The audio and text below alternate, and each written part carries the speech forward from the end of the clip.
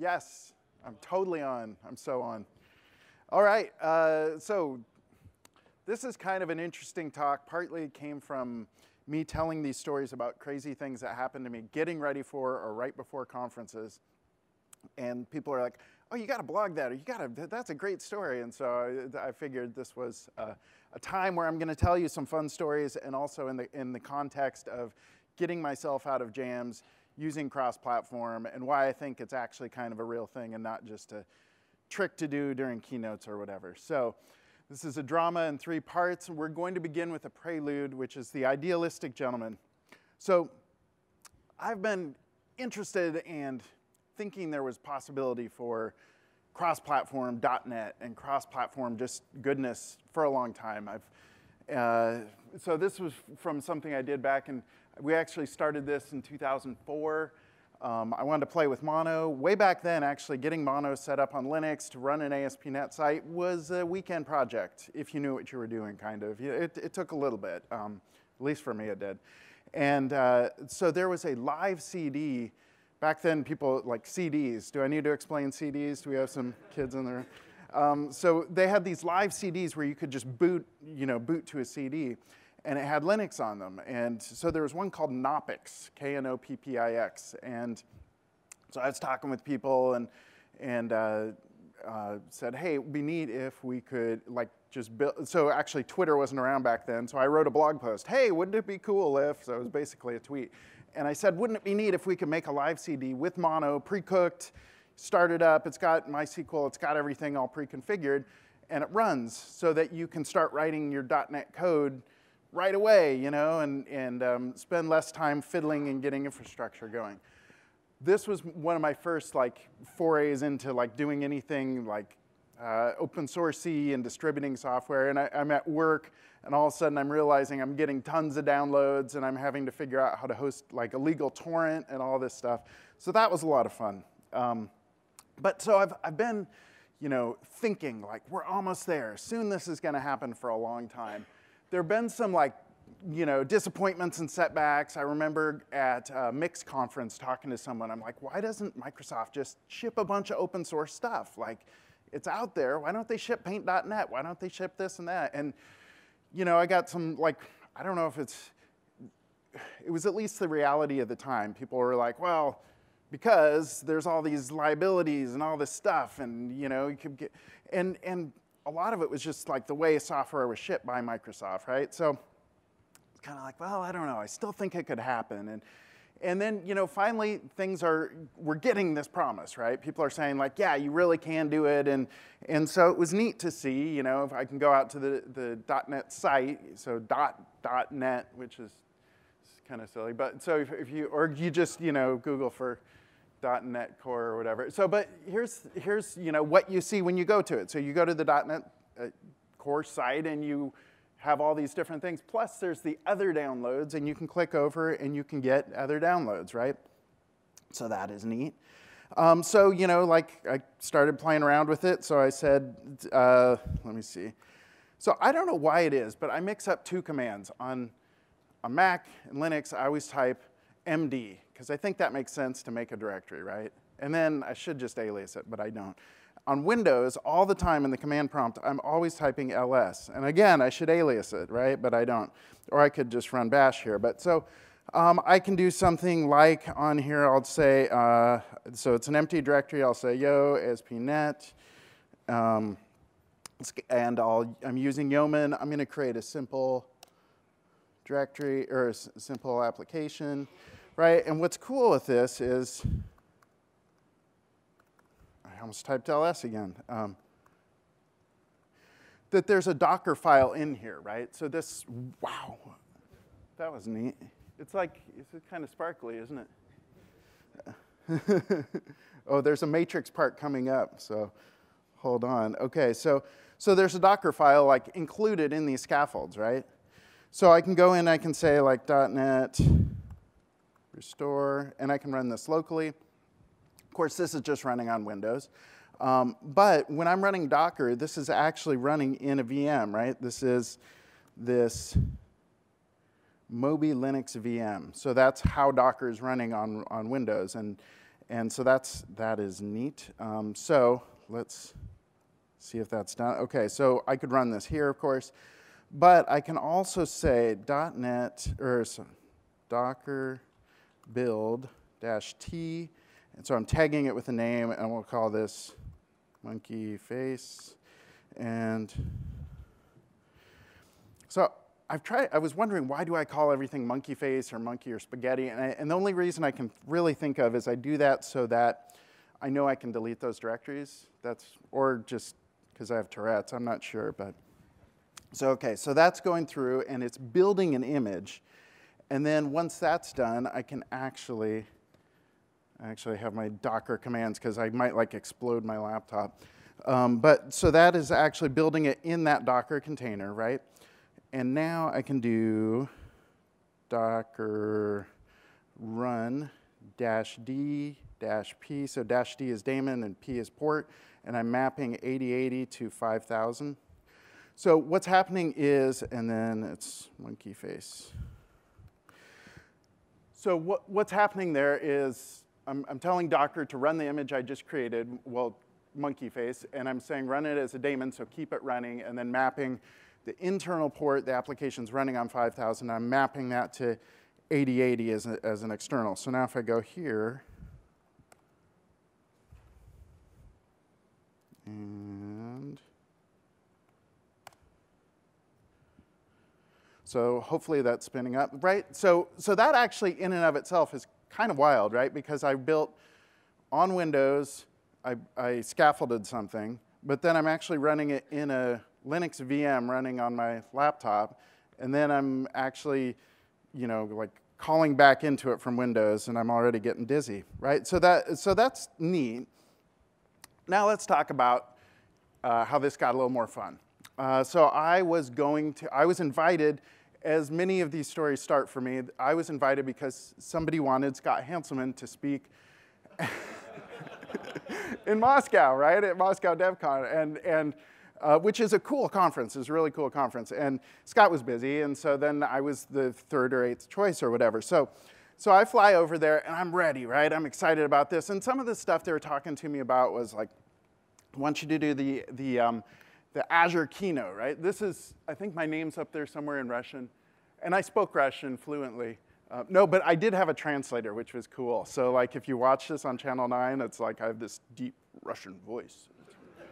So I was going to present on some things, and they had some things that this was the 2nd day keynote, and they had some stuff they wanted me to talk about. One was publishing ASP.NET Core App to Docker Swarm on Azure Container Service. I'm like, I know some of those words. That sounds great. We can do this. And so I practiced, got everything ready. The day before the conference started, I actually, when I booked the travel, they said there's some weird thing where, for whatever reason, the Ritz right on Red Square has an incredible corporate rate for Microsoft right now, and you can stay there at the Ritz. I'm like, oh, that's all right. I won't argue. So I'm at the Ritz the day before the conference, and there was actually, that night was a tech check. I'm going through my slides, going through my demos, sipping some coffee. All of a sudden, the world's hugest sneeze just attacks me out of the blue. You ever had one of those? Like the sneeze where, it was bizarre. And coffee flying in the air, and it was like, no. And the coffee spills right on the laptop, right?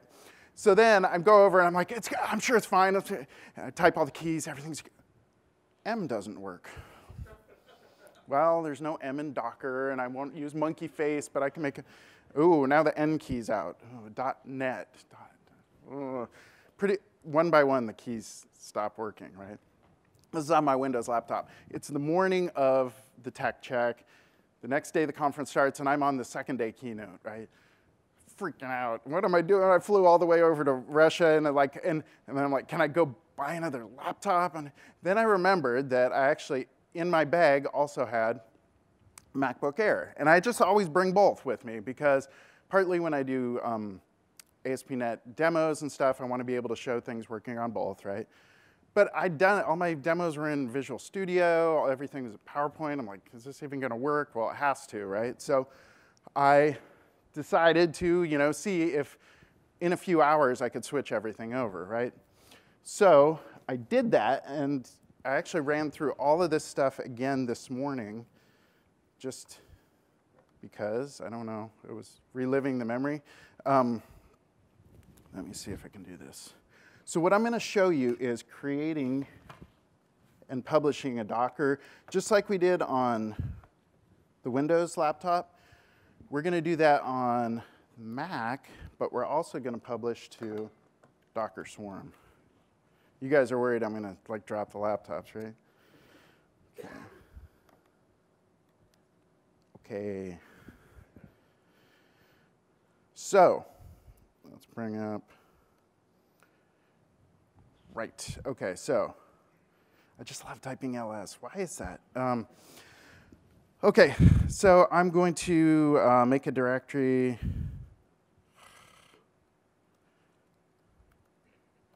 Great. Oh, it exists. Monkey face exists. Okay. Super monkey. Okay. It's either that or poop, right? And I'm just not stooping to that level.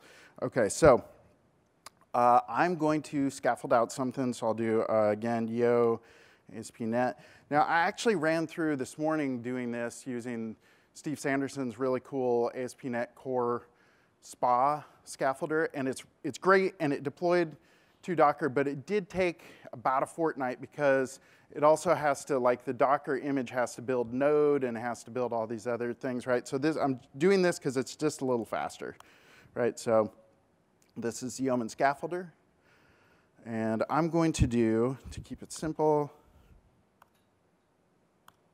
all this stuff.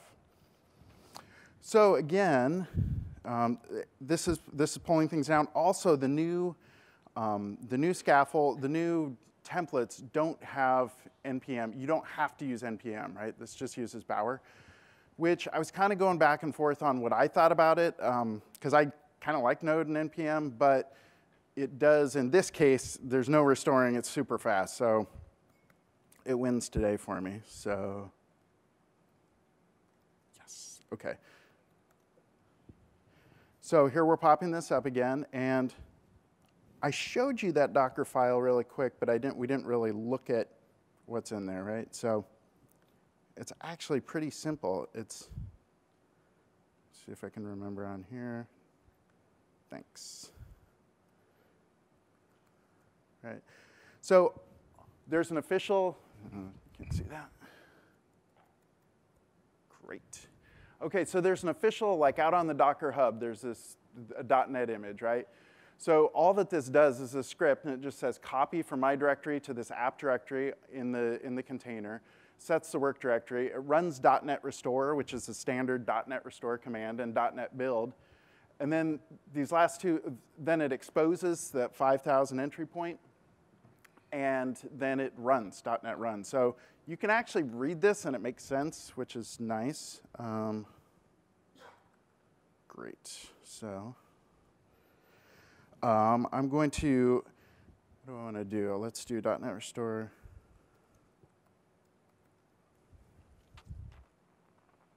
Cool. So I can restore and run this. You've seen this probably 90 times at this conference, so I'm not going to run it locally. It's the standard ASP.NET scaffold. What I do want to do is first we'll do Docker version. Do I need to bump up the font size, or does this work okay? All right.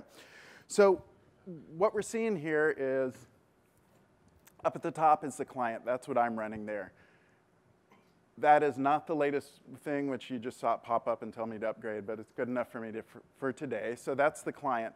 The server is my Docker server, which is also running on here. It's a VM, right? So it's running locally. There's a whale that proves it.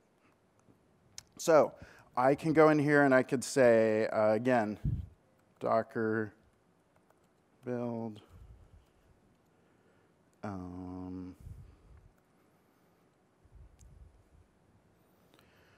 So it's building that. I think it's going to be, it's a little bit faster because I sort of cheated. I've built a similar image on here today, and so there's less for it to build. But also, since it's building off of just that that standard image, it doesn't have to do a bunch of apt-get. That's something that slows down a lot of these.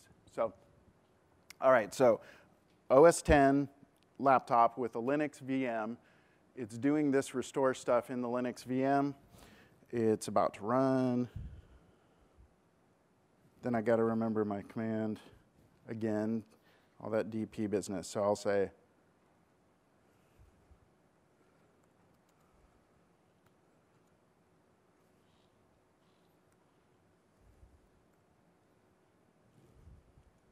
and what did I call it? Thank you. All right, so let's go over here.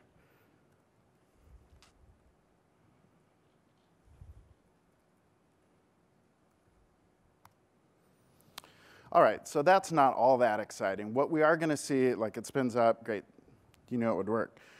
No excitement there, so we'll stop it.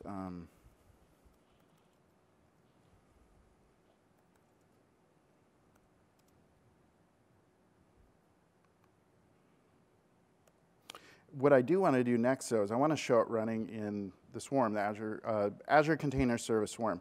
So what that does, and again, this is one of those things where it was frustrating because it takes just long enough where you wouldn't want to sit there and watch it go, but it's just fast enough where you're like, I almost could, right? So what I did is I went in here and I said new, and in this marketplace there is, in recent, I've got Azure Container Service, and you go through and you click, you fill in a few things, you say create, you click the only button you can, and then you go through and you set some basic, like your SSH key and your username and that kind of stuff, right?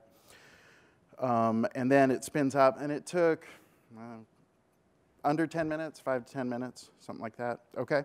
So that's what I spun up, and you can see that right here.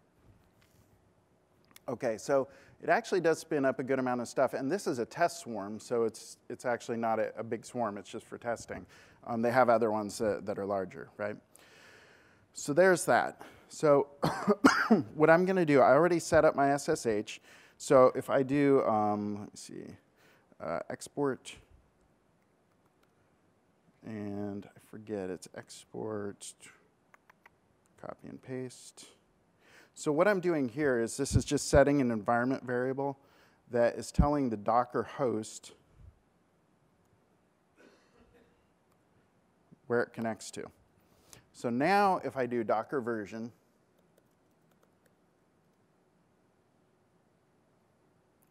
it's going to scare me. It should be connecting to that other one, but make sure I have internet and stuff. I was clicking around on there. I'll do Google just for John.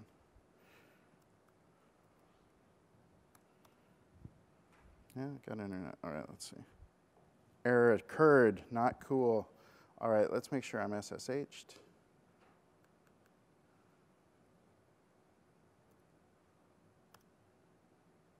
Okay, so now we can export it.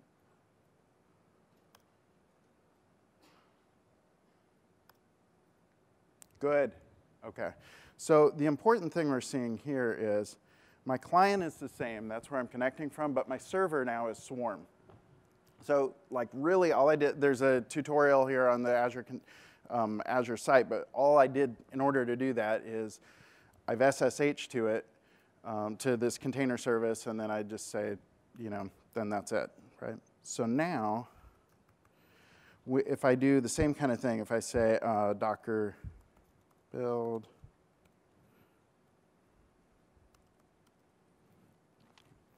that should be it. Build from a Docker file. So there's my Docker file. Oh, dot. There we go. Cool. So this is doing the same kind of thing. It's going through, it's building an image for me, and then I can run it. So we're waiting here while on, like up in the magical clouds, it's installing these things, right? So we're SSH'd in so we can see it. It's installing the NuGet packages somewhere. So here it's running instead of like npm restore, it's that bundler minifier core. So that's a new tool that shipped that came in just at RTM. So you still can run npm if you want to, but you're not required to it. In this case, I'm happy because it is really darn fast. So now I can do docker run -d p and what do I call it? Spaghetti.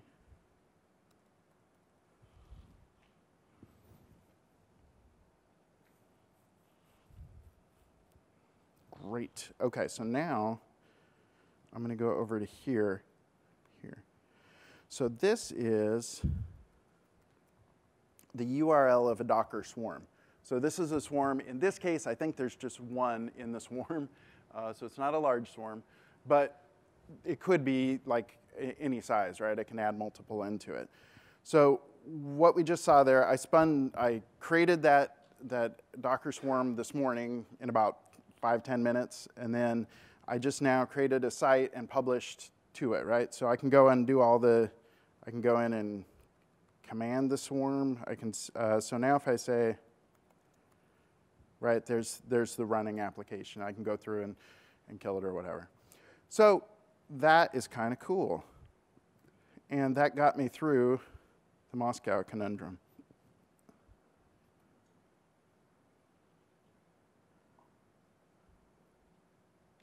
Great. Okay.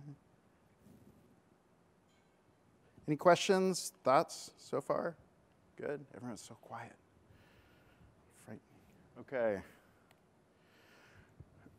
Next, the case of the curious cursor. So I got back from Moscow. I was kind of tired. And I didn't have a huge amount of like stuff lined up. And I was kind of enjoying the quiet month. And then Scott Hunter contacted me.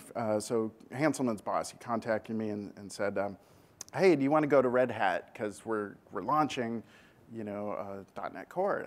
That sounds fun. Do you have anything for me to do there? And there's a booth. You'll be fine. Just hang out and have fun. So, that sounds great. So this was exciting. We were launching it. It's a big thing. Red Hat. That sounded fun. This is actually the booth while we were there. I was surprised. I was wondering what the reception would be like. I was thinking, people are going to be like not happy we're there or something. I wasn't sure.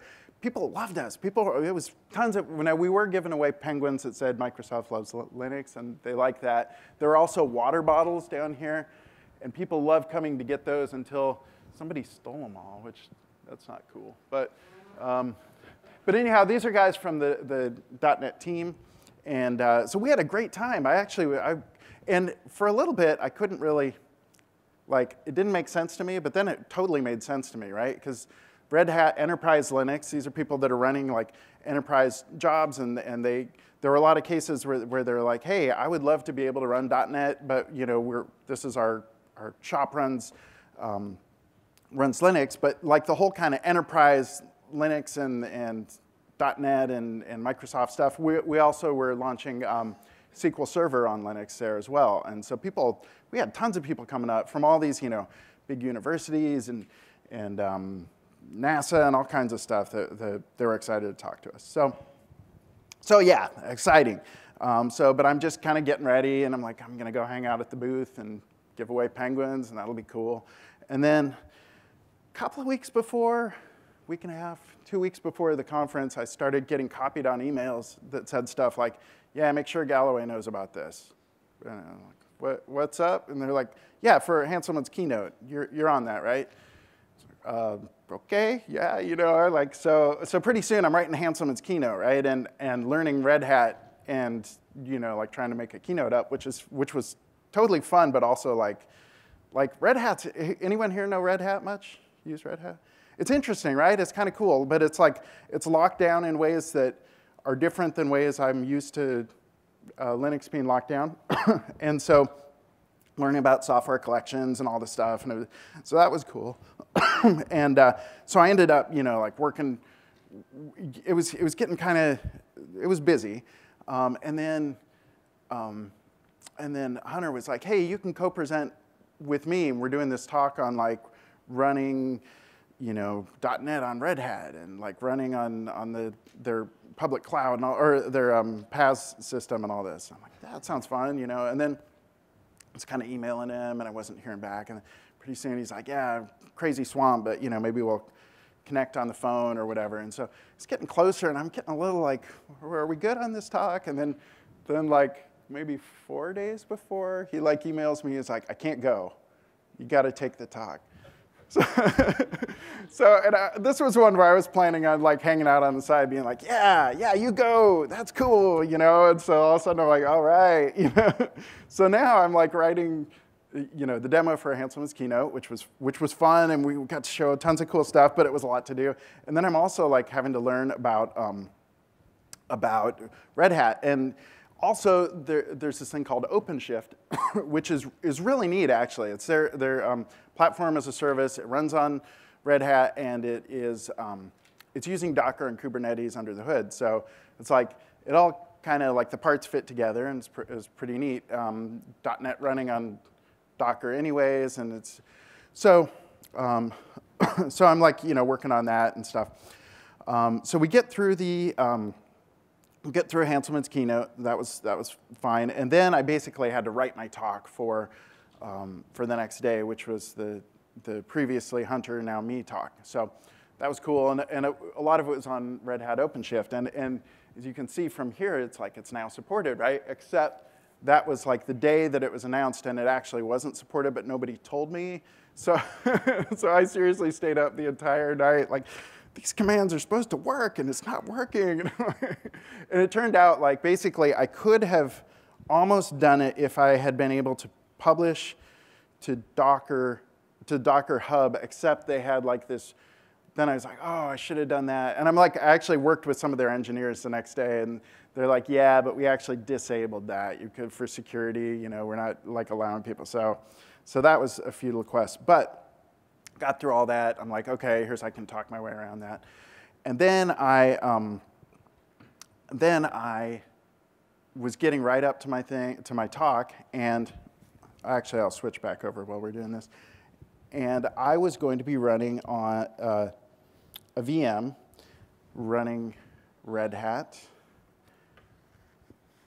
And the cool thing about it is that actually, for the most part, it's the same thing over and over again, right? So installing and running .NET on other platforms, you get the framework.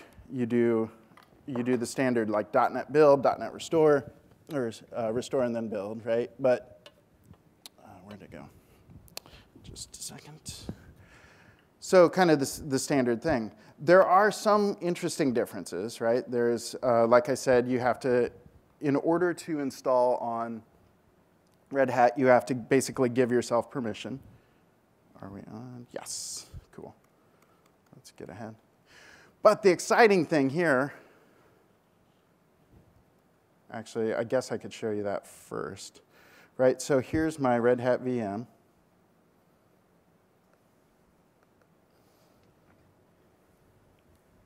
Cool. And in this case, I just had to make it green type on black, just for old school. So so here's an example one. I can bring up code, right? So VS Code works on here as well. So I can go through and and build my app. The same thing. There's a Docker file. I could make you go through watching that again. But the interesting thing here, so if I go, right, so I'm going through, and this is the standard, let's go 5,000. Cool.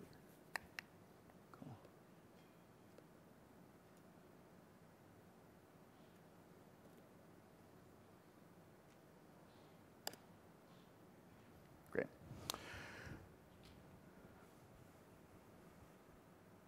Okay, so your standard MVC site.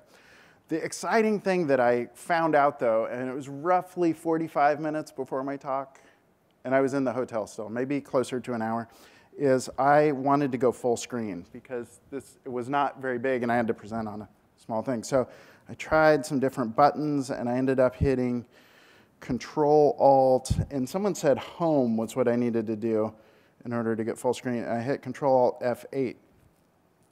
And that's exactly what I saw. And then I tried hitting other Control Alt things. And that was my screen. So in this case, it wasn't completely .NET Core to the rescue, but I actually did freak out and try installing on pretty much anything in sight. I tried, the press any key solution. Actually, I found this out after the fact. Well, I found it out actually as I was searching, but it didn't totally work because the way the Hyper-V was mapping the keys back in. But did people know about this? Is people laughing when I did this? Of course you did. But Control Alt and then higher number F keys switch you to a virtual console, which is super useful in probably some cases that I don't know about. But it was not useful to me at the time. And then again, like I was saying, I actually was freaking out on Twitter. I'm like, how do I make the screen not be black with a cursor in the top? And then people are saying, just hit this and this. But because of the way Hyper-V was, Hyper-V was grabbing some of those keystrokes on the way in, and so it was not working. So I started thinking, what can I do? And so I had the MacBook with me, and I installed on a VM on there. I started installing, which actually there's a process. It takes a little while to install Red Hat, because there's like a license thing, and there's things that have to happen. So I tried building another VM on here. I also started spinning up an Azure VM at the same time, because 45 minutes, right? And then also OpenShift, right? I started trying to deploy in case they had their image, like the security enabled for it now. But actually what I ended up doing was just rebooting the VM and then rebooting my laptop like 9 times. And then eventually on the 9th time, it actually worked. So I think I'm pretty fast.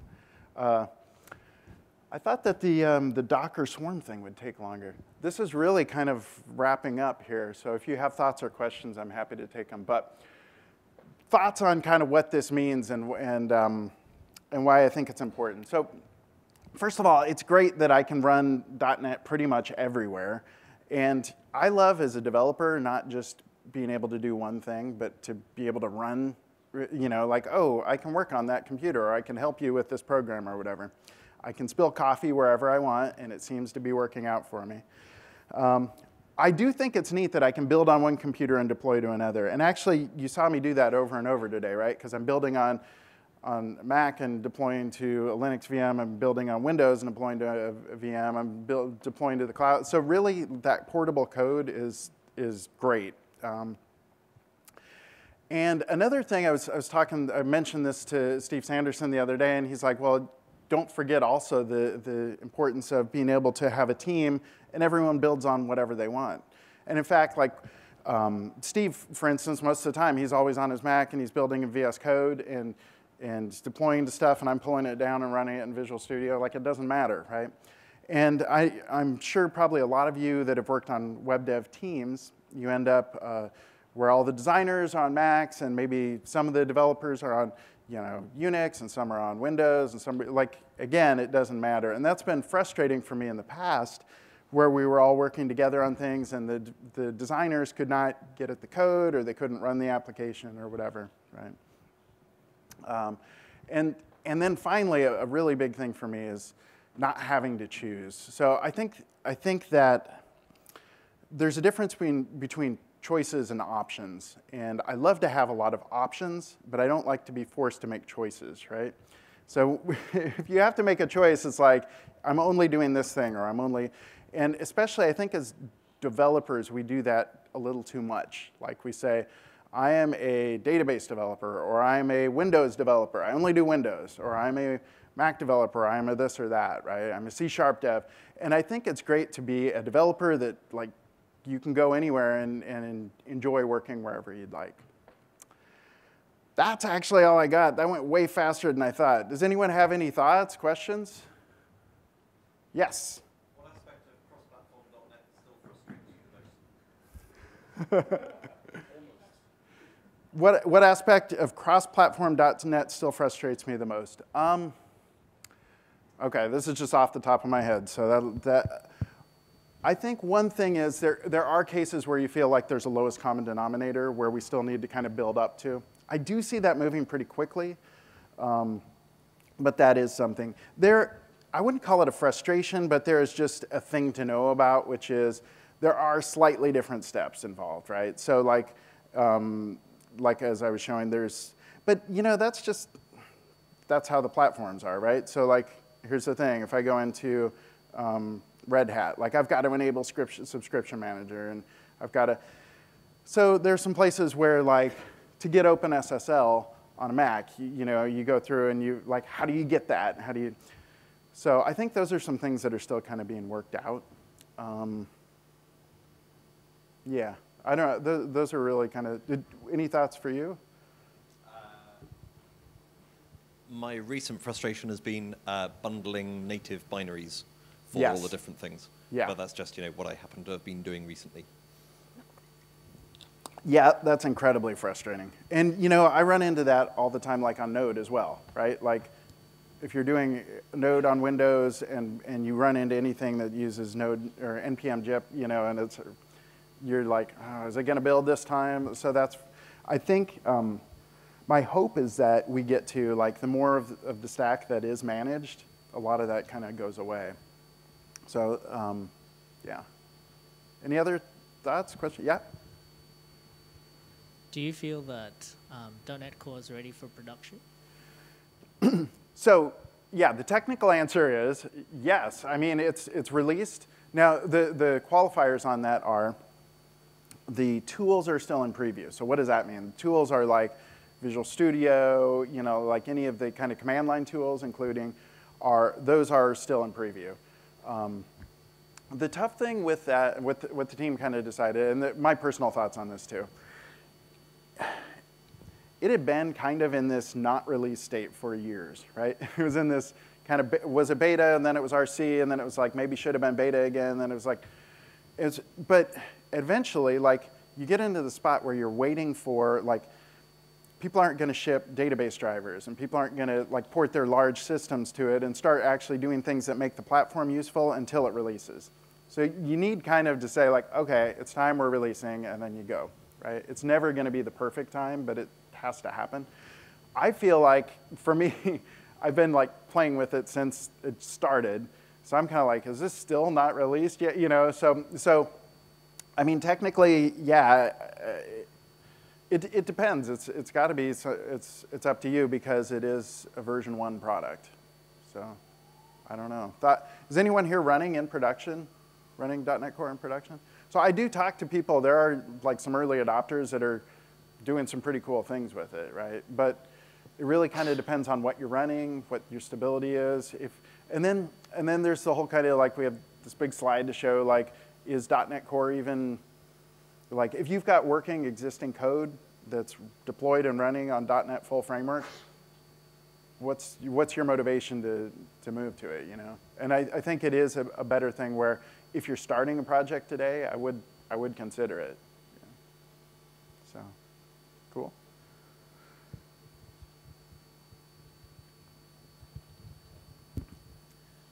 You spoke briefly around in your blog post from the attitude towards open source at Microsoft. Yeah. Quite some years ago. What do you think kind of caused that shift in attitude from your perspective? Scott Guthrie. No. Well, I mean, there's a lot of things.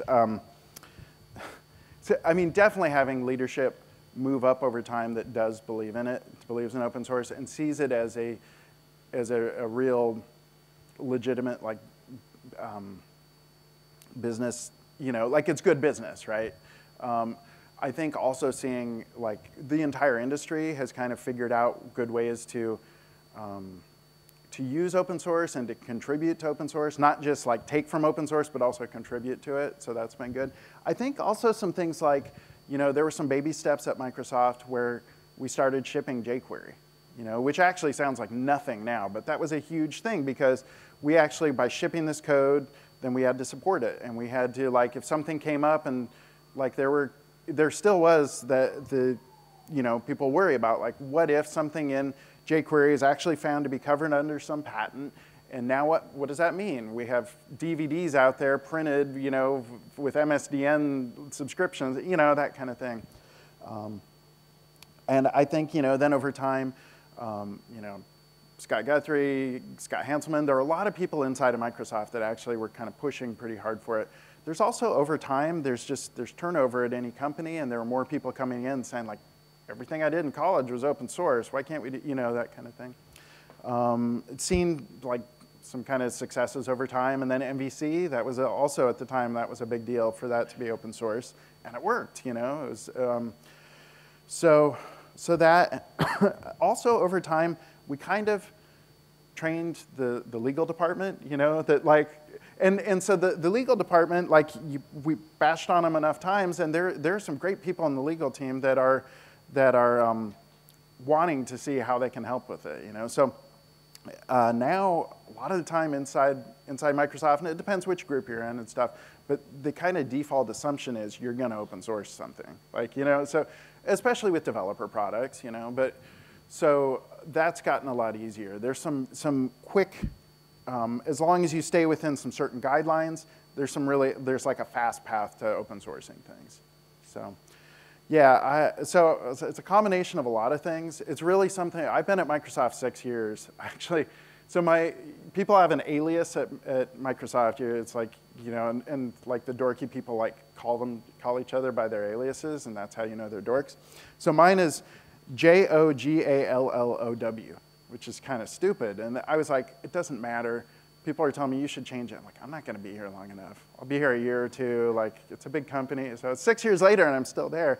And a lot of why I'm still there is because all these crazy things are like, it would be so great if they would just do this. Like, all that stuff kept happening, right? so maybe I should change my alias.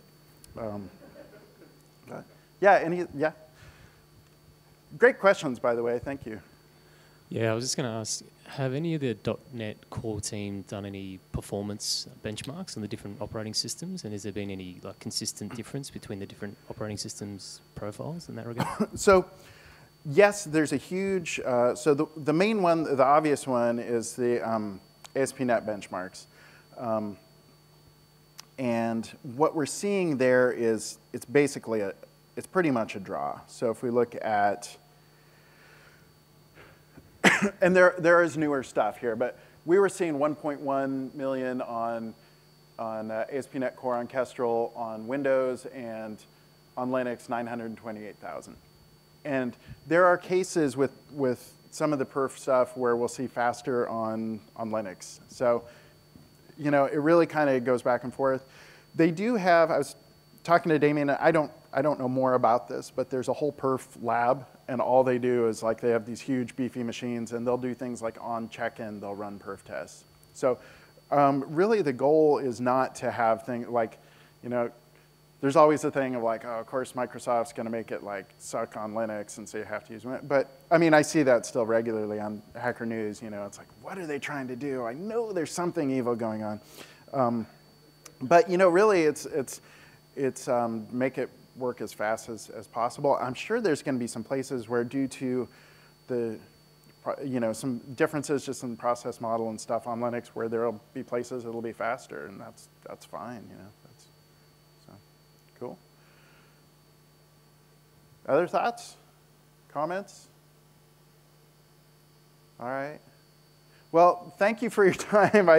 This was definitely a quicker one than I expected. I thought my demos would kind of fail, and they didn't, so I guess I shouldn't.